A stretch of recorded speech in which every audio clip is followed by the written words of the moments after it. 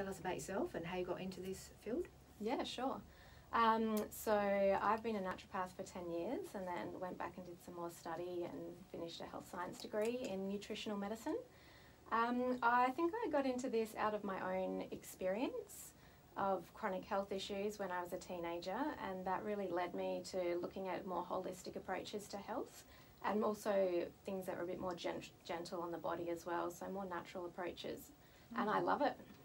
It's always interesting to me that, you know, it does start with an experience. You know, people in this field have had some sort of health issue that sparked their interest, and it makes sense. Absolutely. It starts sort of organically, and you're naturally, genuinely interested in it. You know, a lot of people don't just choose it just for, something to do. You've got that genuine connection with it, like you're trying to heal yourself in some sort of way, health-wise. Yes, definitely. And I think a lot of naturopaths, nutritionists get into the field because of their own journey, and they're searching for something that's going to help them. Absolutely. So let's start with the gut, because gee whiz, the gut, what was it, the Greek philosophers that said it many years ago, obviously, something about that, you know, our mental health as well starts in our gut. Yep. The good bacteria. All disease begins in the gut, I think is how the saying goes. Yeah, but specifically I remember it really stuck in my mind. I thought, gee, how interesting that they did specifically say mental sort of health issues, you know, like starting with anxiety, depression, just feeling off can start in our gut. So if we're eating wrong, we're eating lots of sugar, acidic foods, perhaps too much meat, not enough vegetables, that can affect how we feel psychologically. And I thought that was so fascinating. Yeah, definitely. If you think about it, the digestive system is really the gateway to everything else in the body. And everything in our body is made up of the nutrients that we put in, the proteins, the vitamins, the minerals, all required for our body to function well. So, if your gut's not good, you tend to see other problems as well. And we were just having a little chat about sort of not overpacking our system. I think that's sort of important to start with too, because you know, we can overeat. I think that's something we should just discuss too. You know, like we were saying, you can eat you know, if you're eating a tuna salad, for example, that's got your protein, it's healthy, and you're having it with a whole meal toast or sandwich. But if we have 3 serves, you know, if we just eat too much, that can be detrimental to our health. Yeah, absolutely. And I think because we have such an abundance of food around us, it's become so convenient in the West that we can grab food anytime we want to. And we're also living these modern lives which are so busy and so packed full of everything that we've lost touch with what our body's telling us. So we've lost touch with what a hunger cue feels like, or you know, other things that drive us to eat when we're hungry and not eat just because we're sad, or you know, those sorts of things. That's right. Yeah, I'm glad you mentioned that also, to check in with ourselves. We've talked about that a few times with different people on the show, but you know, like even I've sort of said that, you know, when I leave here and I get home at 6:30 and I might not be hungry, but I just eat the food. I eat because I think, well, at 6:30, that's what I do, I eat. And I noticed a few months ago that I was eating and I wasn't hungry, and I thought, well, maybe that's something. Maybe we don't need to eat, you know, to spark that awareness and discussion, that we just eat, like you said earlier, intuitively. Yeah, I think it's really important just to slow down and think about how we're feeling before we have a meal or a snack. You know, does our body need nourishing, or are there other reasons that we're reaching for food? And it might be that when you do become mindful of your body, that you realise that, I'm really not that hungry very often at all. And in those circumstances, you know, that could be a problem, and there could be something underlying that. And that's when you want to seek some support. Or if you feel that you've really lost touch and you really need some help, then that's also another time when you might want to get some support. Because I do find a lot of clients as well, they get used to feeling quite bloated, or and they've confused that for feelings of fullness. And it's interesting, when you move people to a healthier diet, they'll start to say to you, but I don't really feel like I'm quite full. But it's actually that bloated feeling that they're missing. So it's getting back in touch with what full feels like as well. and stopping, you know, that a lot of cultures have this thing where you stop when you're 80% full, and that's kind of a good rule to go by as well. And what cultures have you come across? Well, Japan particularly, you know, they have a saying, don't ask me what the saying, how it goes, but this idea that you eat till you're just satisfied or till you're 80% full, so that you're not overloading yourself, like you said. Yeah, and I think, like you said as well, people do get used to that feeling of bloating, and if the stomach is a bit sort of flatter and we feel good and light, we think, you know, hold on, I think we just get used to feeling a certain way. Yeah, and it becomes normal. Like used to overeating or used to that bloaty feeling. Yeah, and it's not until you stop or that your body becomes moves to a healthier place that you realise, yeah, I wasn't actually feeling 100% back then. So you mentioned before no appetite. So can that be a sign of something not right? Ill health? Well, if you never have an appetite, yeah, definitely that's. Or just not eating. What about not eating much? Look, it's a really individual thing. The amount that people need to eat in order to sustain them really varies from person to person, depending on their life stage, their physical activity levels, their gender even. So all of these things have an impact.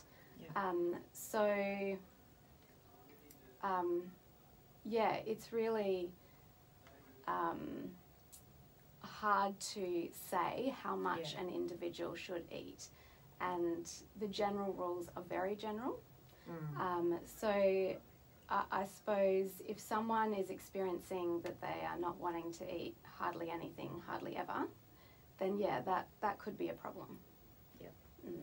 So what are some of the main issues that people, you know, could you say, is there a general issue or two that most people have when they come to you for health? So I see quite a wide variety of different conditions in clinic. Digestive issues is definitely up there, and stress and anxiety as well. I also work with people with fibromyalgia and chronic fatigue syndrome, post-viral fatigue, that type of thing. But really it does vary a lot. But definitely we are 95% of the time working on digestion, I would say, in conjunction with other more specific things. So what foods are good for anxiety, or just that calm the system and mind? There's some general sort of things?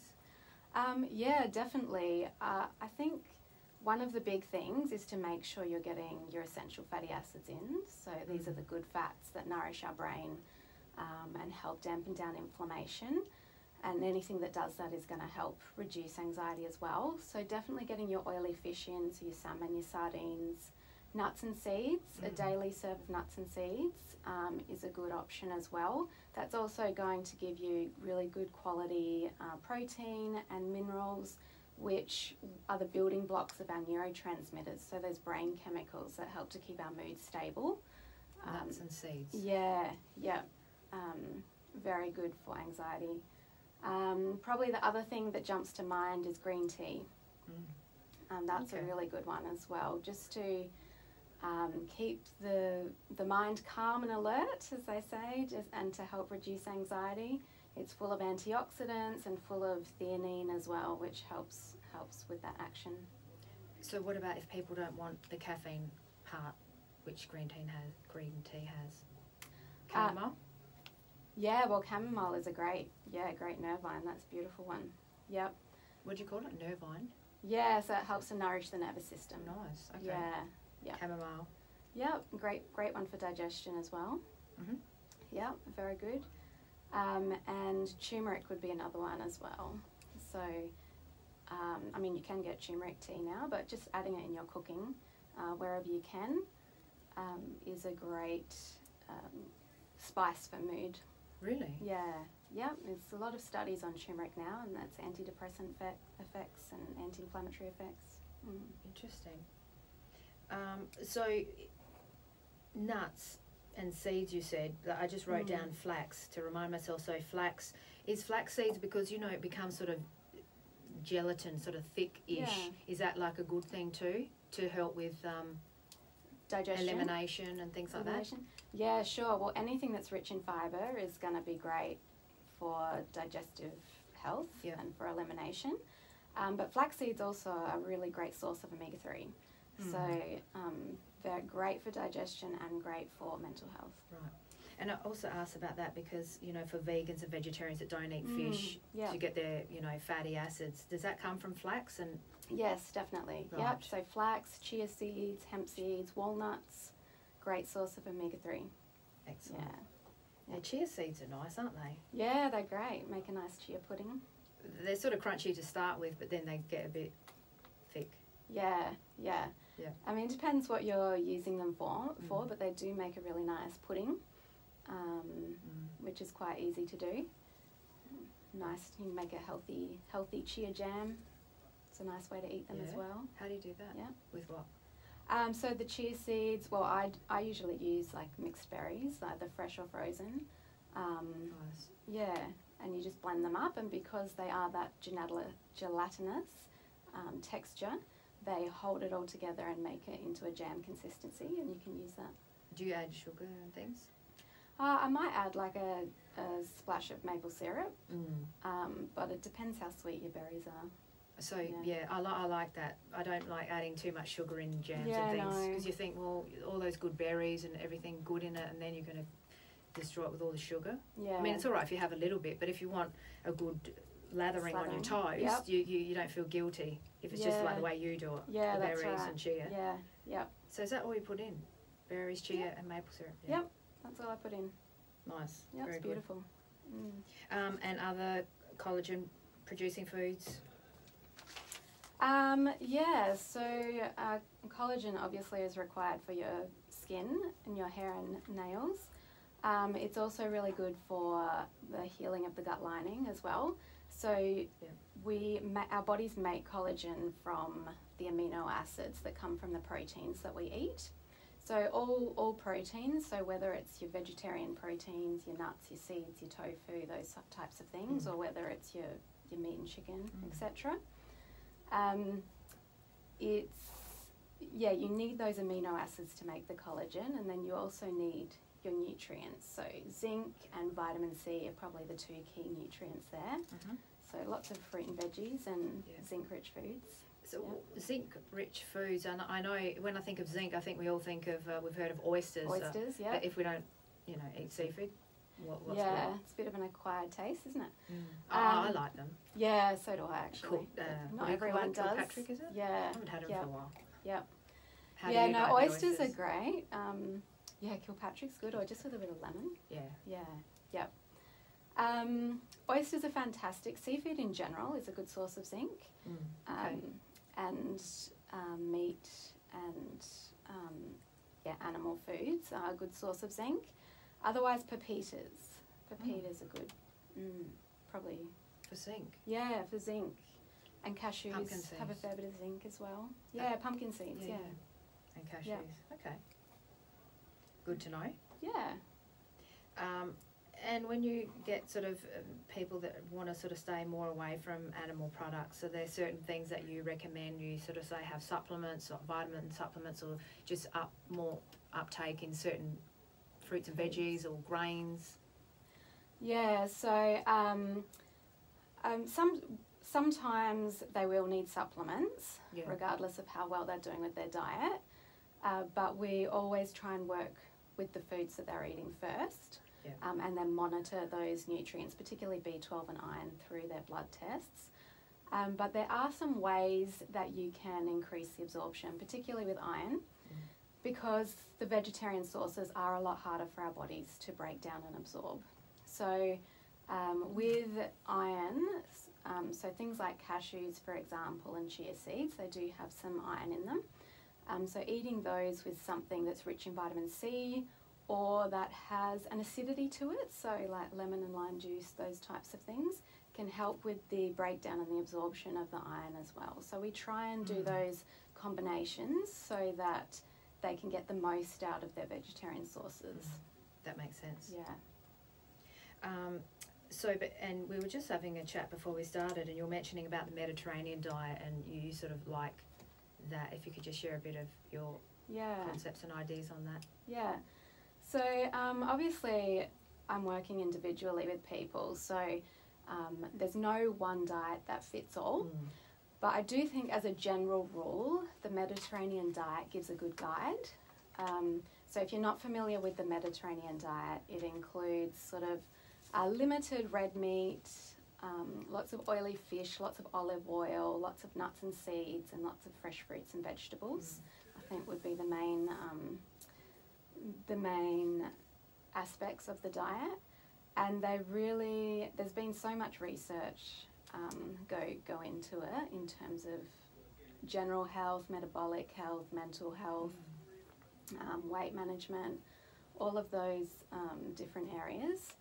It gives you lots of omega-3s, lots of the healthy fats, lots of the fibre that we talked about, the minerals, and it limits some of those more inflammatory foods. So things like the red meat, it limits dairy. It doesn't eliminate dairy, but it recommends sort of smaller amounts of fermented dairy, so a little bit of yogurt and that type of thing. So yeah, if I was going to make a general recommendation, that would be something I would lean towards. Yeah. Rightio. So when you said fermented dairy, so namely yogurt, so is that really minimal cheese then? Yogurt and a bit of cheese. Cheese is fermented as well, so little bits of cheese and dairy. They just tend to be a little bit easier to digest when they're in those forms, and also they're giving you those probiotics as well, which is going to benefit your digestion and your gut health. Okay. What about herbal teas? Any sort of good tips there? What's a good generic one to have? Or anything like that? So I love licorice and cinnamon, particularly if people are having blood sugar issues, weight management, that type of thing. Do caution with licorice if you've got high blood pressure. Just talk to your doctor or naturopath about that first. It makes the blood pressure go up, does it? Yeah, if you have too much, it can have a negative effect towards that. But if your blood pressure is normal, it's not an issue. Is that like the aniseed? Yeah, so the licorice root tea. Yeah. Yeah, so the glycerin, I think, in it causes that reaction to happen. But it's a great medicinal herbal tea for the blood sugar and for stress as well. So if you're feeling stressed, it's a great one to be drinking. Licorice. And it really has that natural sweetness to it as well. So if you get those sugar cravings, it can be a nice substitute, and have the tea first and then see if the craving passes. So I love those. I love peppermint. Peppermint and chamomile are great for digestion as well, if you're feeling a bit upset in the stomach. Mix them together? Oh, not necessarily, no. You can have either or. Yeah. Okay. I don't know how they'd be mixed together, but probably okay. Because peppermint's quite cooling, isn't it? Like, it sort of makes sense to mix the chamomile and peppermint. I don't know. I think because the calming of the chamomile and the peppermint's sometimes a bit harsh. It's a bit cooling. I suppose it depends on the person. It does depend on the person, and this is the thing. It all comes down to the individual. But I think most people are good with peppermint tea. And of course your green teas, and white tea is probably my favourite. Yeah. So, white tea. That's right. Yeah, as in the... that's got caffeine, hasn't it, in it? It has a small amount of caffeine. So if you're looking at the different teas, with your white tea, green tea and black tea, so they're all the same plant but picked at different stages. That's right. And processed differently. So the white tea has a higher level of antioxidants and a smaller amount of caffeine. And is that the younger plant, the that's white the tea? younger plant, right. Yeah. And what did you say about the caffeine with that? So it has less caffeine than a green tea or a black tea. Yeah. And do you think the taste of the white tea is different? I think it's milder. It's kind of it's smooth, and it's got like a really subtle sweetness to it. It's just my favourite at the moment. Yeah. So, and because I don't like to have too much caffeine, but a little bit's okay. So it works well for me. Yeah. Because green tea can be a bit bitter. You know, it can be. What does it leave on the tongue? Some it's that taste. tanniny. Is it tanniny? Yeah. The tannins that cause that sort of astringent taste from the tongue. Yeah. But that's good though, isn't it? The astringent for the body. Yeah, it can. Yeah, it can be. Yeah. again, depends on the person. Yeah. Very nice. All right. So just curious, do you drink coffee? Because you said you limit your caffeine. Do you drink coffee? I do drink coffee. Yeah. I probably have 2 or 3 a week. Oh, okay. Yeah, I do enjoy a coffee. And as far, 1 coffee a day is fine for most people. Perhaps if you've got anxiety or there's severe digestive issues or other things going on in the body, then you might recommend against it. But for most healthy people, 1 coffee a day should be okay. It's more the sugar and the milk we put in it that's probably more of the issue. But so can caffeine make people anxious? it can heighten that. It can heighten that response. Yeah. That's if they're already predisposed to anxiety. Yes. But it can't make Usually. just hit someone anxious.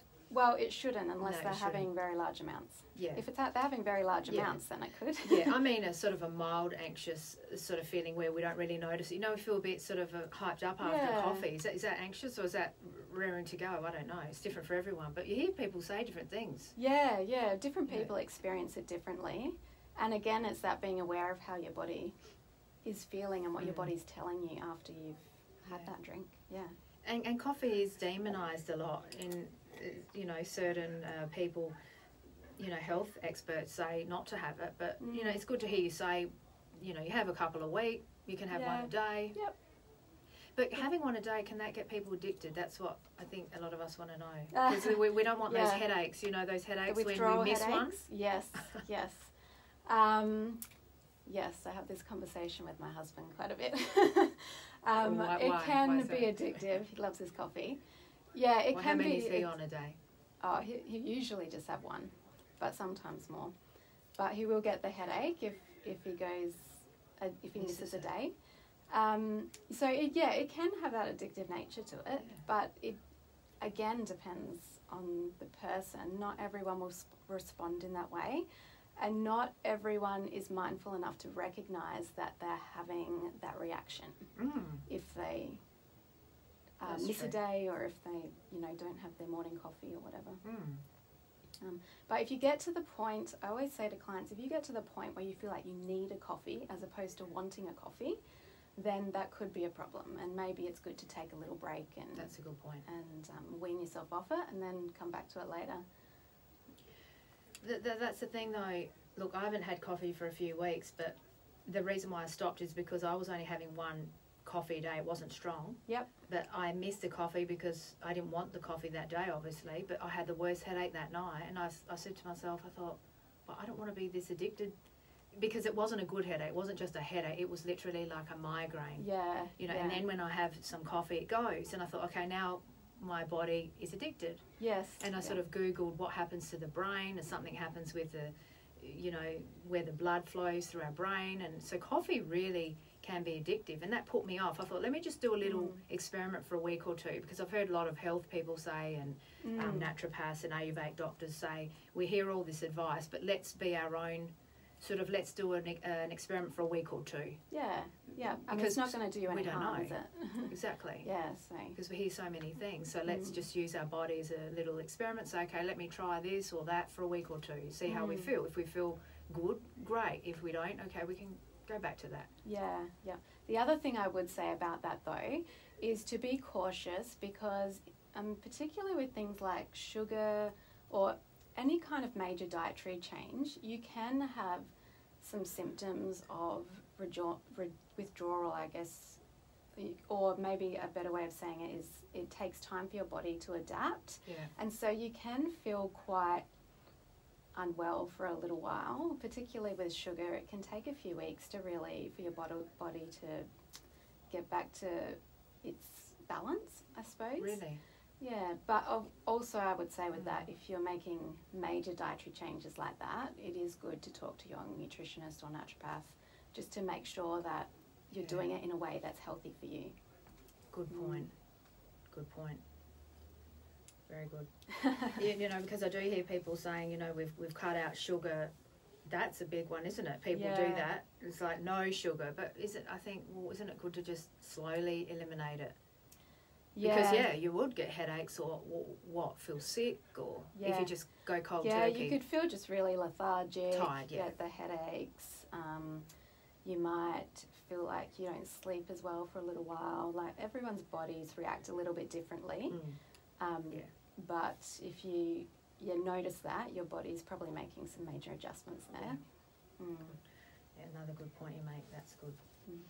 Because I think a lot of people like to be their own doctor, but we have to do it carefully. We have to go see people like yourself, naturopaths, to say, hey, you know, you might think it's a good thing, cutting out coffee or sugar or dairy, but maybe do it this way. Yeah, that's right. This is where we come to you and you guide us. And this is our job. Like, this is what we're trained for, to guide you through making the best changes for you, and to have someone actually assess your health and not just Dr. Google and self-prescribing and all that. True. Yeah, get some advice. So do you get people to have a blood test as well? It depends on the case. Some people, by the time they've come to me, they've already had a lot of blood tests, and I might have a look at those. But if I think there is something that has come up in our case taking that warrants a blood test, then I will ask them to go and get some bloods done, definitely. Okay.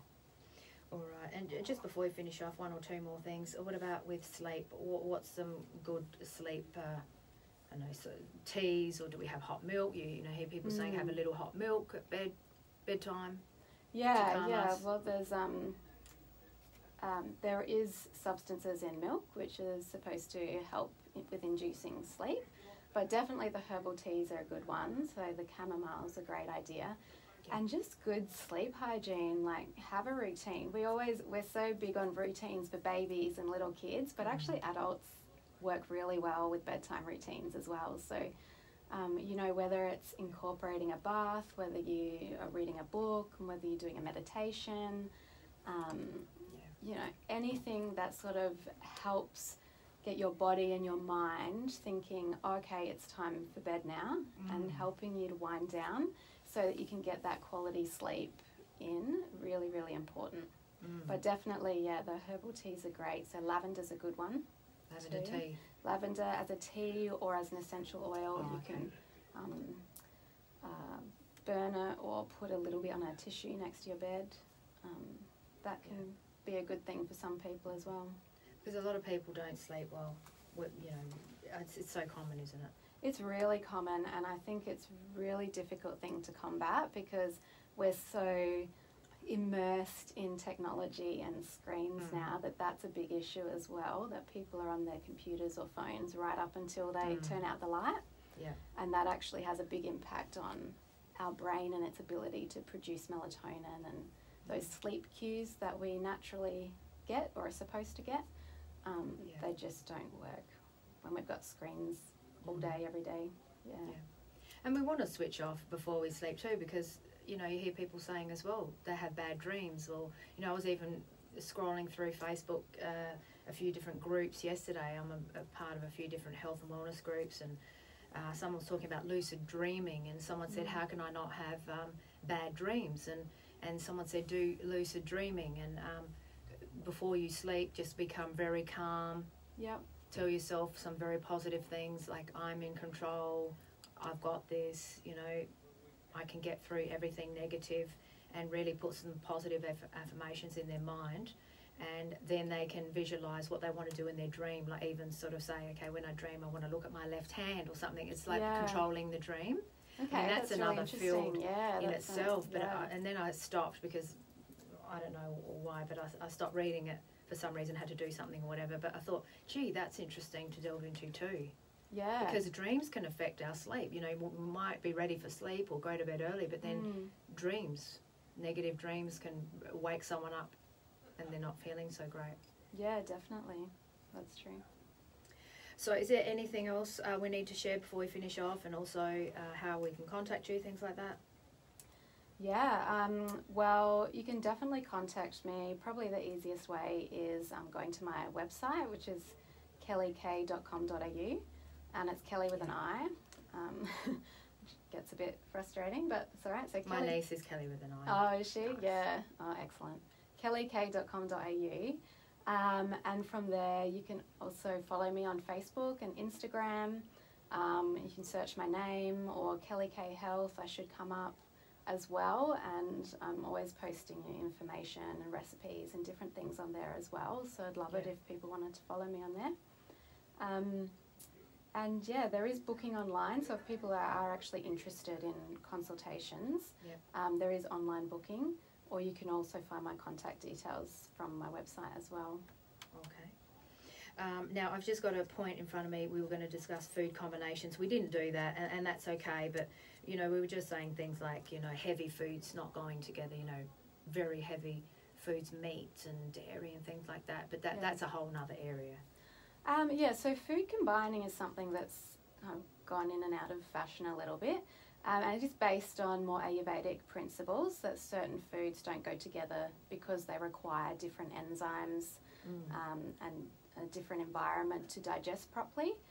I suppose from my point of view and my perspective, or from a scientific perspective, I don't think there's been much research into that. That's not to say that it may not be beneficial. It's just that no one's taken the time and money to see if it's helpful. So I guess from my point of view, if someone has a good, healthy, robust digestion, then there's no reason why they shouldn't be able to have a variety of combinations together, because our bodies do release all those enzymes together in one go when we eat. So that's from my Western naturopathic perspective, but an Ayurvedic practitioner might have a different idea about that as well. So, all right. Thank you, Kelli, for joining us. Very good. Thank you so much for having me. Thank you very much. Cheers. Awesome. Thank you so much. Thank you. Got it all in. That's awesome. Yeah, that's excellent. I hope that was what you were looking for. That was good. Thank you. Thanks. So if you want to say goodbye here. Oh, yeah. Bye-bye. Thank you for having me.